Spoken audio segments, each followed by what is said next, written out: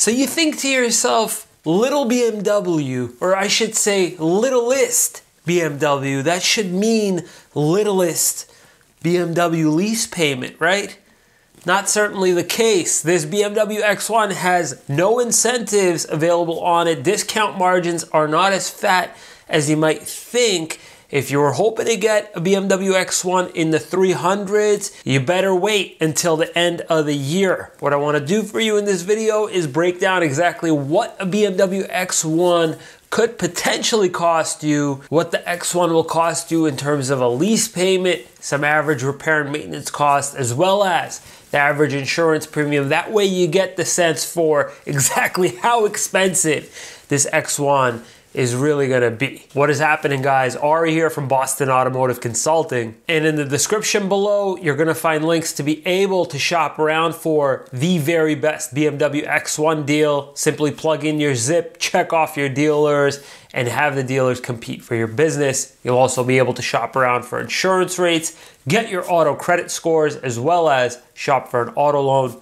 If you're new here, please consider subscribing because this whole channel is going to teach you everything you're going to need to know so that you can negotiate your best possible deal. So there's not a whole crazy lot of BMW X1s available at the moment. What we're seeing is roughly around 2,700 altogether in the US. The split between front-wheel drive and all-wheel drive is 960 front-wheel drive and 1,710 all-wheel drive. The one that I picked out from my local dealership's inventory is an X1 X-Drive 28i. It's the all-wheel drive version. Mine has an MSRP of $43,395. Now my suggestion is for you to target 6% off of the MSRP.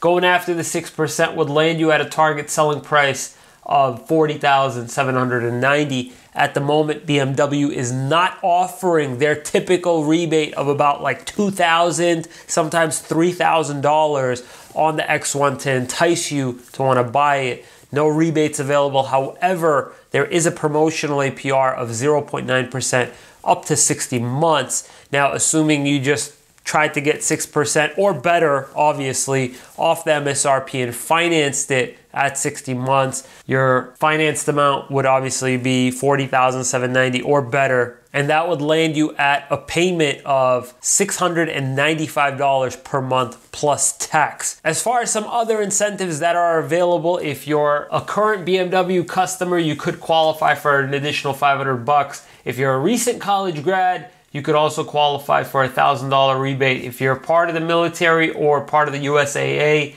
and you're planning on paying in cash or outside financing, you could get $2,000. Or if you're planning on taking the 0.9% interest rate or leasing, you can get $500.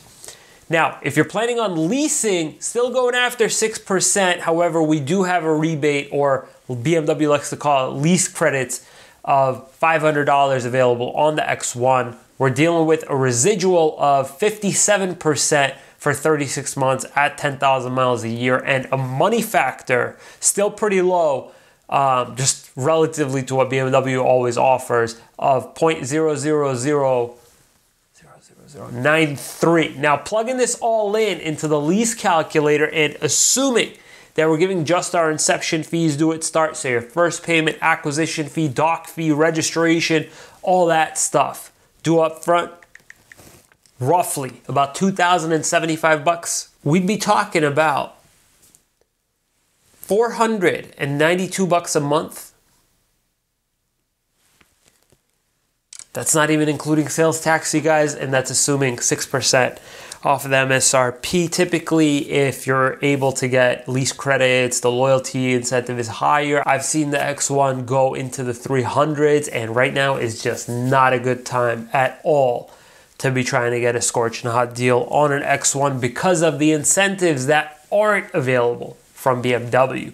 Now, as far as some average maintenance and repair costs, you do not want to be in this thing after the warranty and maintenance period runs up. What we're talking about is an average yearly maintenance cost of $795 per year after the warranty period runs up, and $1,405 for repairs annually after the warranty period runs up. Similarly, for insurance, it's not even that cheap either.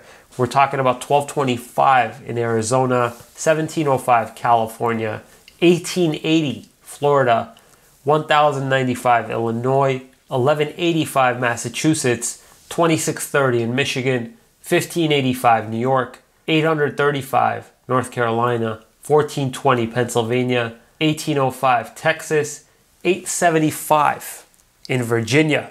Again, you guys, I want to encourage you to shop around the deal as aggressively as you possibly can. Use the links in the description below. Plug in your zip, check off your dealers, and have these dealers compete for your business. You'll also be able to shop around for insurance rates, get your auto credit scores, as well as shop for an auto loan.